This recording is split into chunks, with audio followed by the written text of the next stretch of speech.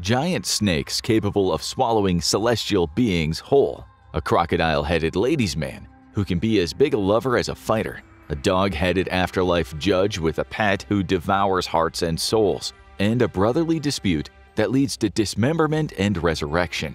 That's right, you're about to experience a true battle of the gods. The ancient Egyptians were one of the most advanced and successful civilizations in the ancient world. Their culture as we know it began with the unification of the region's Bronze Age tribes in 3100 BC under King Nemer, and despite it being conquered and invaded numerous times, ancient Egypt lasted all the way up to 30 BC, when the land was officially annexed by the Roman Empire. During those thousands of years, Egypt became an extremely influential culture. They were innovators in architecture, mathematics, literature, and agricultural science. But perhaps the most striking aspect of the ancient Egyptian culture was their religion.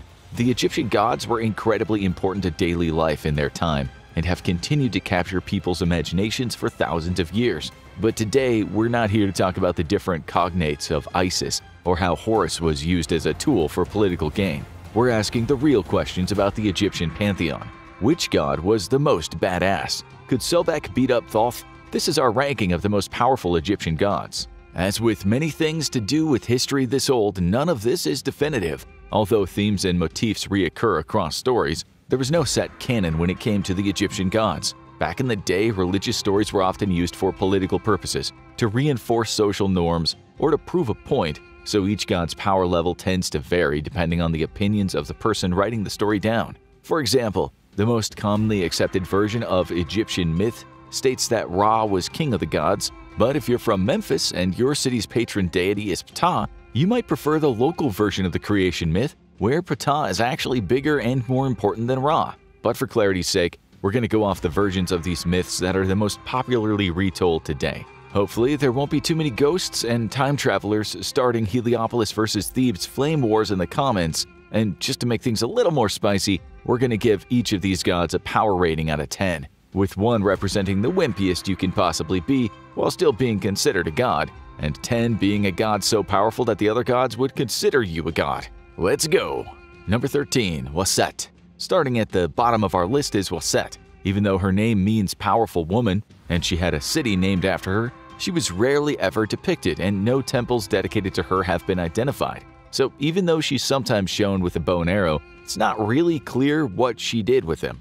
Egyptologist John Ray has referred to her as the theological equivalent of the girl next door, and it's easy to see why. Waset was probably a nice lady, but she wasn't very exciting. What we do know is that she was the first wife of Amun, before later being replaced by Mut. Although, depending on who you ask, Mut might be just a later evolution of Waset, which is a hell of a glow-up, considering that Mut is sometimes called the Queen of the Universe. We'll give her a generous power ranking of 3 out of 10. Can our next god show us what real power looks like? Number 12. Nepri. Next, let's take a look at Nepri, a god of grain whose name means Lord of the Mouth. When depicted as an adult, Nepri is a human man covered in dark freckles, which represent scattered grains. This poor guy seems to have a real problem standing out. He is very rarely depicted on his own. Most of the time, he's shown as a baby suckling on his mother Renenutet, goddess of the harvest. Then later on, when Osiris's cult gained personality, Nepri got folded into Osiris's legend. After a while, he was no longer considered a god in his own right,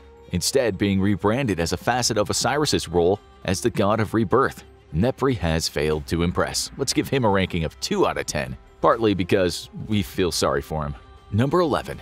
Nefertum. Next we have Nefertum, the god of beauty.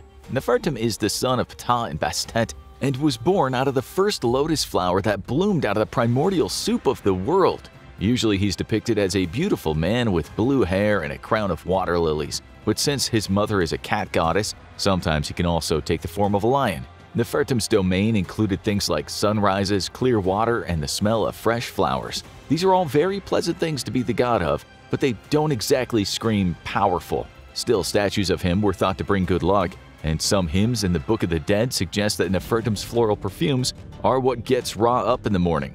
So maybe we all have Nefertum to thank for the world not existing in complete darkness. For that, and the fact that turning into a lion is pretty badass, we're gonna give our fragrant boy Nefertum a slightly more respectable 4 out of 10. Number 10.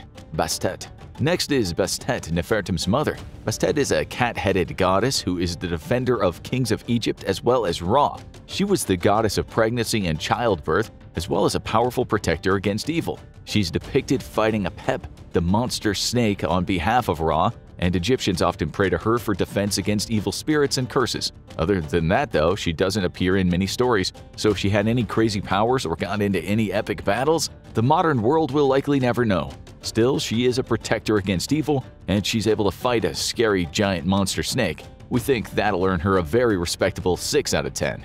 Number 9. Ra. Speaking of Ra, he's up next in our ranking of the most powerful gods. Ra has the head of a falcon, and according to legend, every morning Ra gets up, picks up the sun, and carries it across the sky in his boat. Even if you're not that familiar with Egyptian mythology, you might be aware that Ra was the king of the gods. So you might be confused as to why Ra is so low in the ranking. Well, like most kings down on Earth, even though Ra holds a lot of institutional power, that doesn't exactly equate to physical strength. Many myths depict Ra as old and weary, preferring to sit up in the sky and delegate responsibilities among his children. It's easy to understand why he's always tired though, because every night at sunset when he reaches the gates to the underworld, he has to fend off Apep, that same giant snake monster who often beefs with Bastet. It really seems to us like Ra could use a few days off. Because carrying the sun is something we've personally never done, we think Ra earns a place with Bastet on the 6 out of 10 power scale. Praise Ra! Number 8. Osiris. Next is Osiris. Ra was the king of the sky, but Osiris is the king of the underworld. He was depicted as an undead pharaoh with mummy bandages and rotten green skin. He's the god of life and death, responsible for the cycles of crop growth and judging the souls of the dead as they enter the afterlife. Osiris is a very culturally important god, but he loses a lot of power points by being the only one on the list whose backstory includes dying. While he was alive, he was a noble king of the Black Land, the most fertile part of Egypt. His jealous brother Set, whose domain was the desert, decided to usurp the throne by chopping Osiris up into pieces and dumping his body in the river. Sure, he eventually got better, but still dying is pretty embarrassing for a deity. But for coming back from the dead and being the king of the underworld, which is metal as hell, we still think he deserves that 6 out of 10. Things are going a power level up from here. Number 7. Anubis. Now let's look at Anubis. Anubis might be the most famous of the Egyptian gods, and he's also one of the coolest. Anubis had the head of a jackal and was the god of funerals and mummification. He had an important role as the guardian of burial sites and the one who performed the mummification of Osiris before he was resurrected. Anubis didn't take very kindly to Set, who was in the form of a leopard, running in to mess up his workstation, so Anubis subdued Set, branded him with a hot iron, and peeled off his leopard skin, and then wore it as a warning to anyone else who tried to interrupt embalmings of burial ceremonies. Also, Anubis was one of the council who judged the souls of the afterlife. He would take the heart of the deceased and weigh it on the scales of life and death. If it was too heavy, it would be fed to Anubis's pet, a crocodile-hippo-lion hybrid monster called Amit the Devourer. So even though Anubis typically doesn't start fights, he is definitely the kind of guy who finishes them. Personally, we think all of these badass feats plus his scary Devourer sidekick puts him firmly in the zone of 7 out of 10 on the power scale. Now we're talking.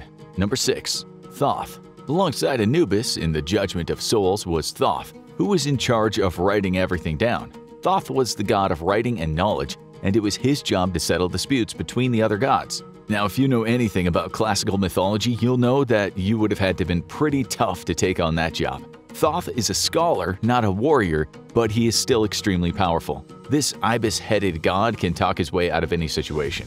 He was the one who gave Isis the words to bring Osiris back from the dead and offered counsel to her son Horus during his epic battle with Set. Thoth also gambled with the moon for a fraction of its light and won, which gave him the power to change the length of the year from 360 to 365 days. Thoth is also Ra's personal secretary and assists Anubis in judging the souls of the dead.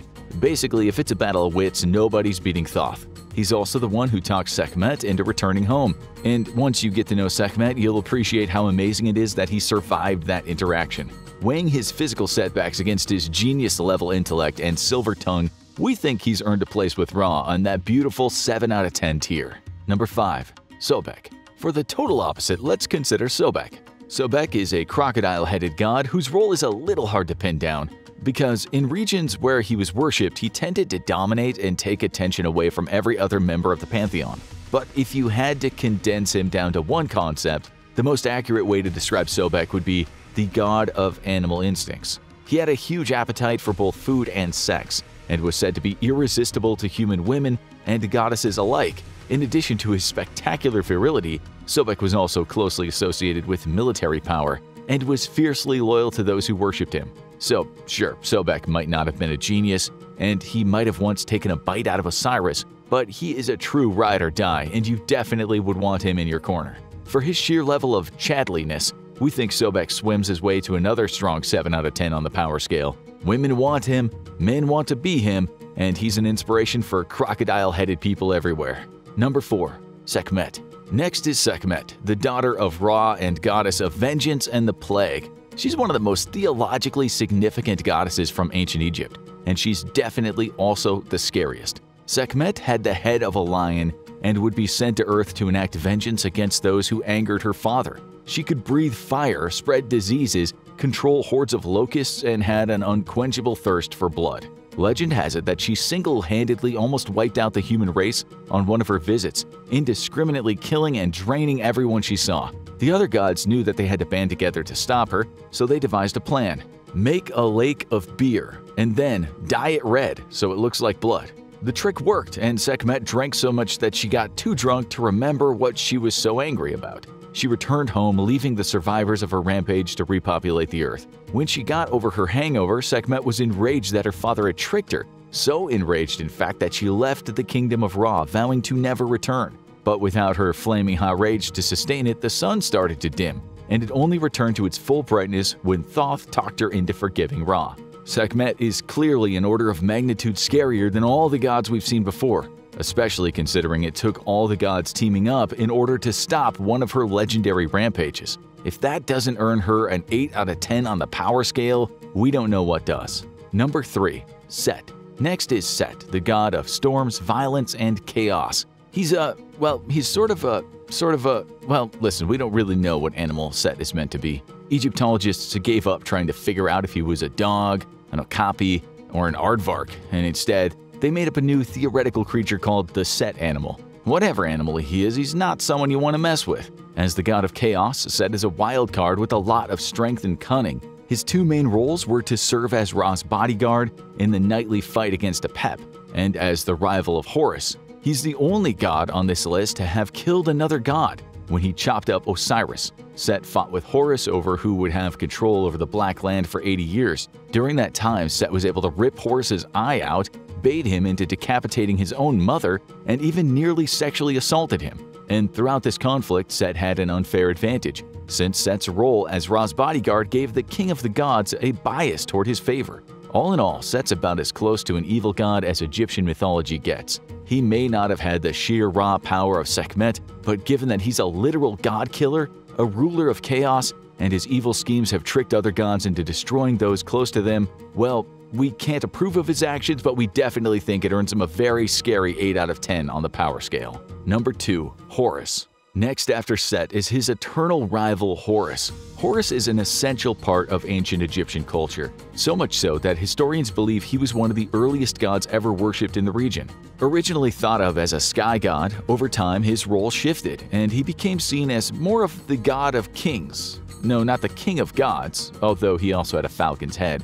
The god of kings. Stay with us here. Horus was the god who guided and protected the pharaoh, and he was sort of the idealized version of what someone in the role should be like. And since the pharaoh was the head of the military, Horus was naturally also incredibly gifted in battle. Horus was able to beat Set in every contest, and he even managed to rip off one of his testicles in one of their battles. He also chopped off Isis's head in the heat of one conflict. Even though she was able to heal, replacing her head with the cow's head, decapitating Isis would have been no mean feat. Given he's an incredible talent and facing off against other incredibly powerful gods and winning, we gotta give the God of Kings an incredibly respectable score of 9 out of 10 on the Egyptian god power scale. But is there a god powerful enough to take the number 1 spot? Oh yes, dear viewers, oh yes. Number 1. Isis. Now for the best of the best, the top of the list, the most powerful god in all of Egypt, Isis. Isis is the mother of Horus, the wife of Osiris, and the sister of Set. Yes, she's also Osiris's sister. It was a different time. Isis is the goddess of fate and of the cosmos, with immense magical powers that rivaled all of the other gods put together. The book Daily Life of the Egyptian Gods even went as far as to call her more clever than a million gods, suggesting that her intelligence would rival even Thoth. Isis can turn herself into just about anything and is a master of using psychological tactics against her enemies. At one point, she lures Set, pretending to be a princess caught up in an inheritance dispute that mirrors his own. In other stories, she even fights Set one-on-one using her magical powers. Isis is willing to do anything to help her son maintain his power, even screwing over her fellow members of the Court of the Gods. She once conjured a venomous snake that bit Ra, and then she used the antidote to bargain with Ra to learn his true name, which, if passed on to Horus, would bolster his royal authority. Isis's power was matched only by her popularity. Even after the fall of ancient Egypt, Isis remained popular in Greece and Rome, and some historians even believe that she was part of the inspiration behind the Virgin Mary. For all of this, we think Isis has earned the Holy of Holies 10 out of 10 on the God power scale. That's what she earned for literally being the goddess of the cosmos. So, that's our ranking of the most powerful Egyptian gods. Did we miss your favorite? Let us know in the comments. Now check out Insane Life of an Egyptian Pharaoh, and evidence reveals how the pyramids were actually built, for more facts about ancient Egypt.